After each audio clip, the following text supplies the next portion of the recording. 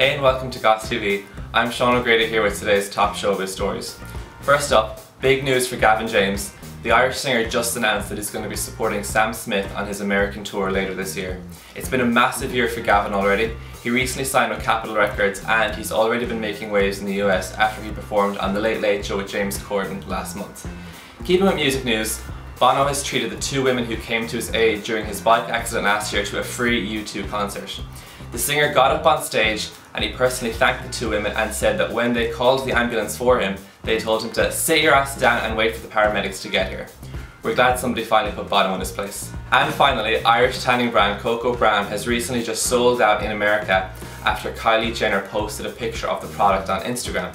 The brand's owner Marissa Carter took to Twitter to share the news and hashtagged it Kardashian Effect. We didn't really think the Kardashians were good for anything, so it's great to see that an Irish company can benefit off the back of them. So that's it from us. For these and more showbiz stories, check out Goss TV.